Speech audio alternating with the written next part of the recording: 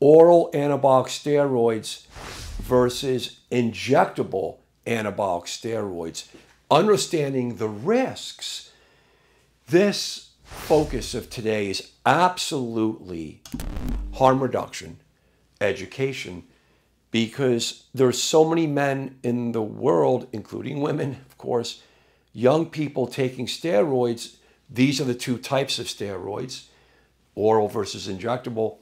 And it's old school, back to the 1930s, 40s, 50s, 60s, 70s, where the history comes in, where the chemistry, this is all about the chemistry here, very specific detail, guys, put the thinking caps on. But I'm concerned about what's happening in one particular place in the world, because with the anabolicdocapp.com and my consults, I'm all over the world now because of Zoom, because of telecommunications. India and Pakistan, you dear men, I'm very worried about you guys. Nowhere else in the world have I seen in the last 5 years or so more men doing steroids and doing more oral steroids because you're scared of the injections, the fear of the injection, and you think it's safer, but it's absolutely not safer. No steroids are safe. None of the injectable steroids are safe unless you're on TRT. I'm going to get into this. But I'm concerned for you guys because of the cultural barriers, I think, and some language barriers. Some men in the world are using oral steroids much more than they should be used for the dangers, associated dangers. Let me go into the technology.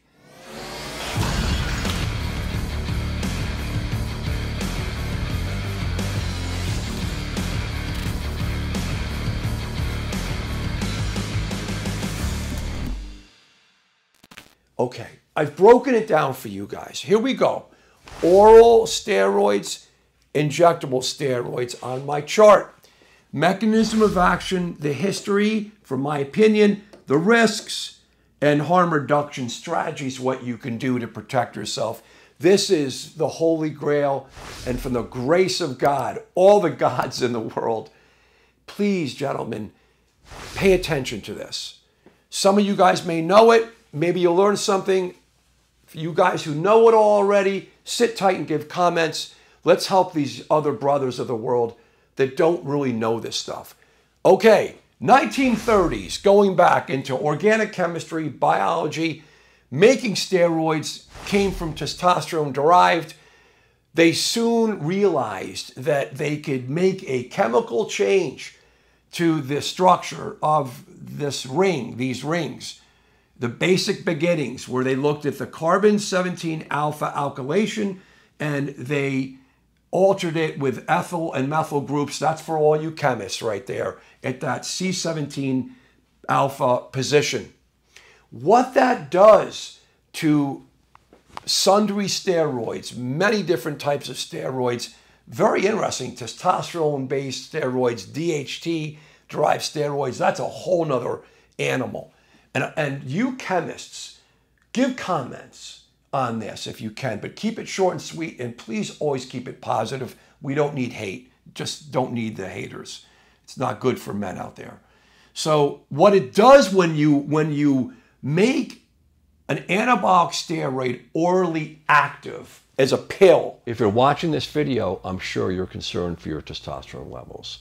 In addition to testosterone, you want to check sexually binding globulin, estradiol, free androgen index, and potentially cortisol.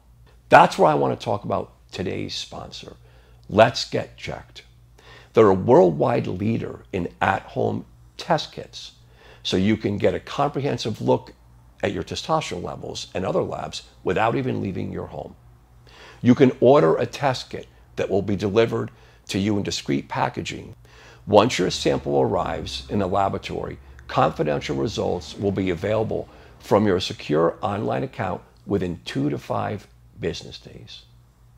These results are reviewed by a clinician, and a member of the Let's Get Checked nursing team may call you to review your results.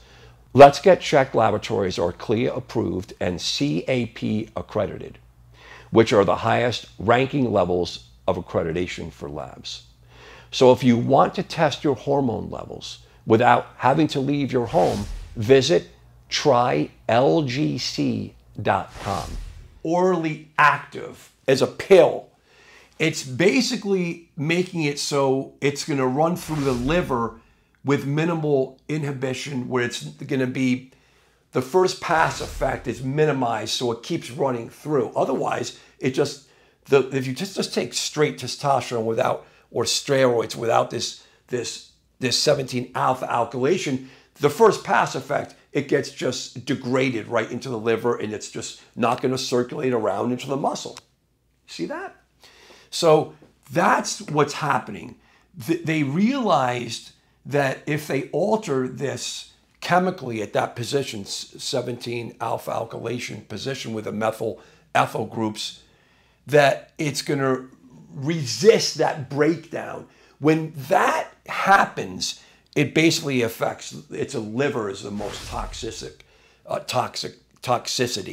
right there. And we're going to go into that in detail here. There are other toxicities for sure, but that's the main feature. So that's the first piece. That's the oral versus an injectable steroid, okay? So that's the mechanism of action versus injectable steroids. There are various structure changes chemically. These are mainly oil-based. There's some aqueous-based, and I'm not an organic chemist, guys. Okay? Half-life is much longer, shorter half-life typically over here. But this is the basic, right? Most steroids are oil, right? When you're injecting it. Like deca-durabolin, it's oil-based. And all the testosterone esters are oil-based. You see? This is amazing right here. So that's the structural difference from the chemistry and the mechanism of action. Next, the history. Why have they been used? How have they been used? Oral steroids work quick. They have effects quick. Guys started back in the day, even today, to kickstart the cycle. This is the amazing history, guys. They're fast acting versus moderately to long acting.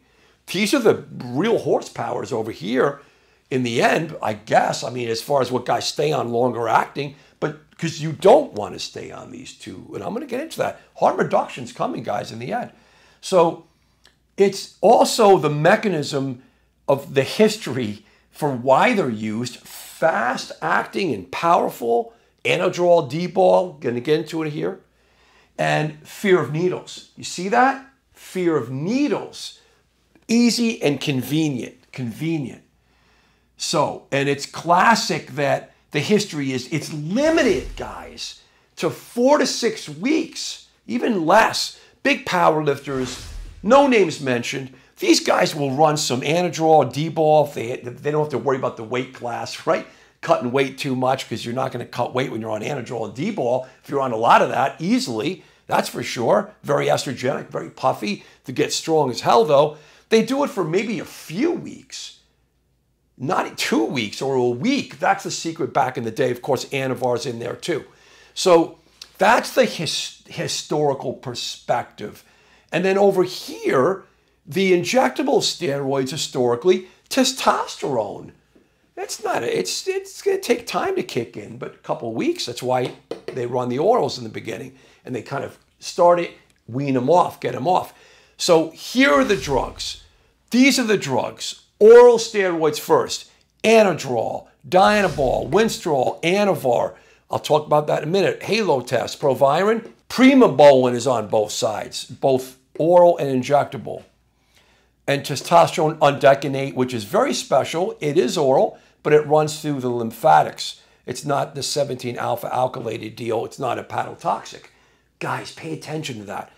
Testosterone undecanate and testosterone esters over here, which is propionate, cypionate, enanthate, succinol 250s, all sorts of mixed of esters of testosterone. They're injectable, long, moderate, short, medium, and very long acting. Like undecanate injection is very long acting.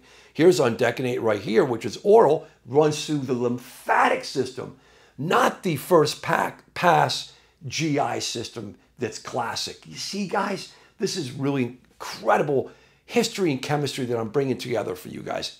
If you're interested in this stuff, amazing chemistry. So let's get right down here. Before we do that, testosterone esters. So these are the common orals. Here, testosterone esters. I told you propionate, cypionate, and xanthate. There's equipoise, EQ, the primobolan I talked about. It's both oral and injectable. Deca, old school, Tren, Nor19, DHT, Masteron, Winstrol, and Winstrol. See, look, Winstrol, both oral Winstrol and injectable Winstrol V, right? Veterinarian stuff, and Winstrol depot deposition.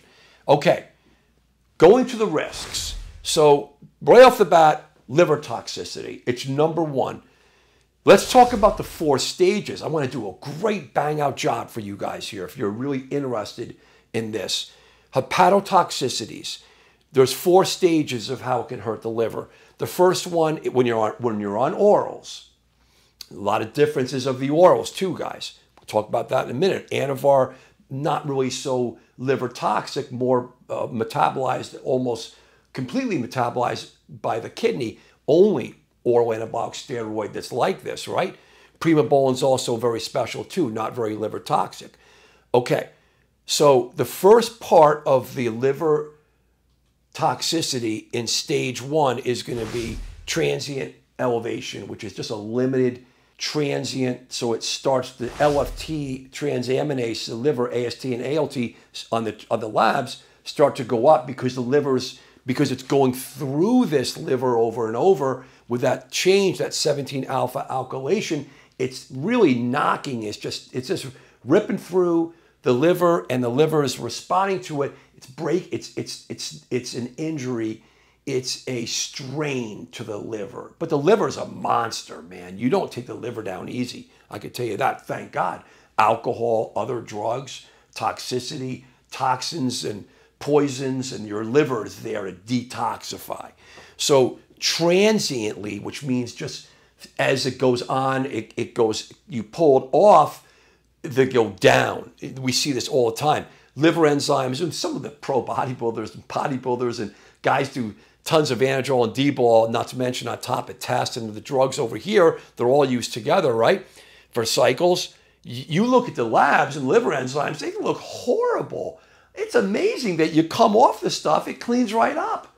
Takes time to hurt the liver, and that's from the grace of God. You got a lot of, amazing as you get older, you lose this, but you really have a lot of kind of built-in ability for the body to tolerate a lot of abuse. That's why all these young guys are on steroids and they feel fine.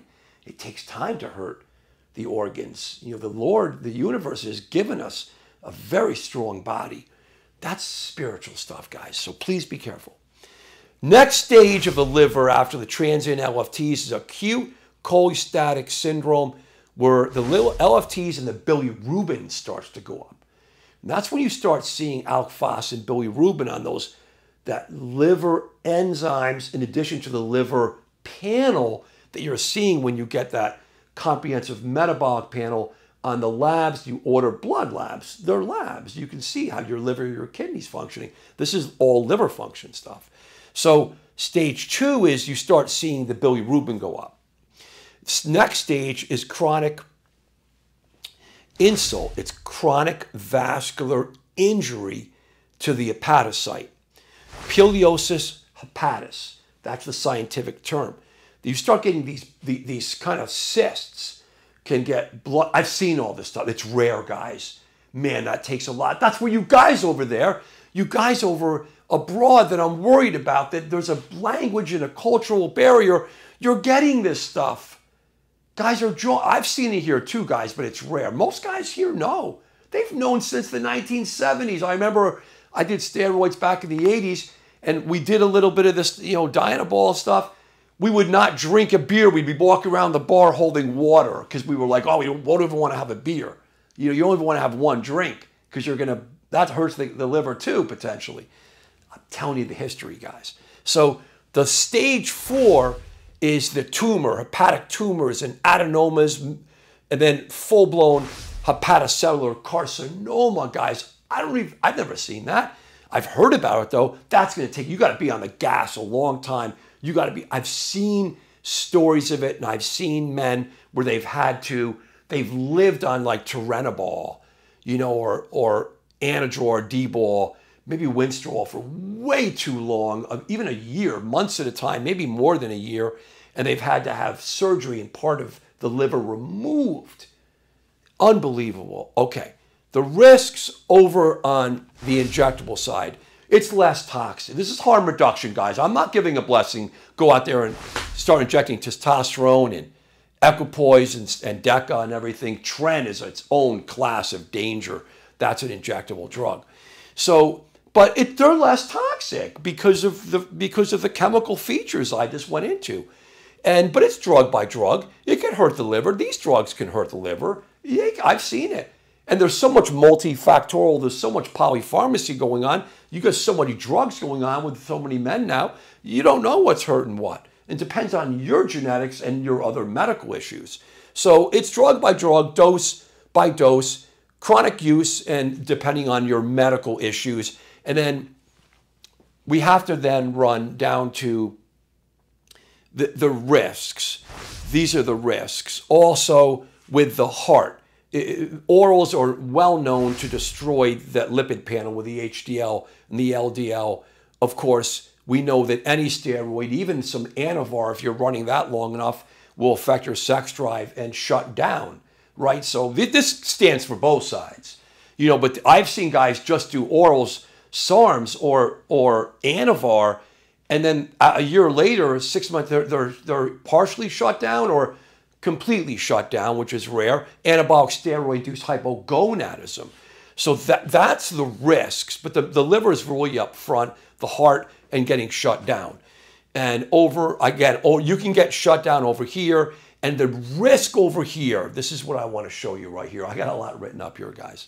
I'm busy. You know, guys, I'm busy. I love you guys, and I spend hours on putting this stuff together, and I got to rip through it for you guys. But I got to stay focused and get through it.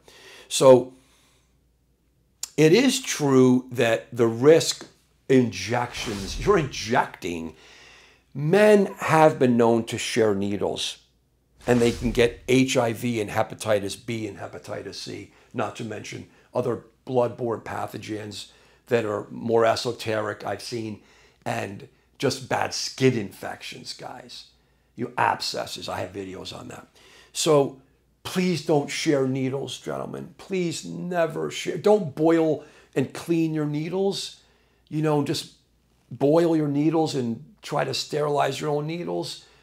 We need more help in the world. We need more harm reduction. We see we're doing that with the opioids. Some people don't agree with it, but what are we going to do? Let's get some discussion on this, guys. This is understanding the risks and harm reduction for the guys abroad and for the guys here in America too. But I'm seeing that disparity with the guys abroad are much worse. They're so needle phobic that they're just living on orals way too long. Harm reduction. Here we go, guys. Thank you for getting with it with me, staying with it with me. Harm reduction strategies. Limit the use of orals. Limit the use of this stuff too, guys. Just limit your use of steroids. Limit the use of orals, never more than 4 to 6 weeks, even less, 2 weeks or 3 weeks. Check your comprehensive metabolic panel, guys, for the liver function. Really understand this liver breakdown. Look at the transient increase in LFTs. Come off. Clean out. Come off. Everyone knows it, guys. And the risks over here, obviously I talked about the toxicities of sharing needles and so on and so forth, and then just steroids themselves, because Tren's not toxic. Of course, it's the deca and it's going to shut you down. Equipoise, testosterone esters. You're what, 750, 400, a gram a week of testosterone. That's not toxic, causing hypertension and problems with the cholesterol and the hypercoagulable states and the blood clots and the DVTs, pulmonary embolisms. The list goes on, guys. Please, gentlemen, if you want access to me and all my information up here in this brain and the years and years of what I've worked for to share and to help you, gentlemen, anabolicdocapp.com. Please never share needles. never, ever share needles. I really hope this helps, guys, and thank you for bearing with me on this one because there's a lot going on in my brain and my life, and I don't want to do multiple cuts of this and edits for my editing guy. Just rip right through it, guys. And I want to see comments. I want to see, do you guys really know this? Share this with every man, every person in the world that wants to know more about anabolic steroids. I really hope this helps you guys. Thank you so much.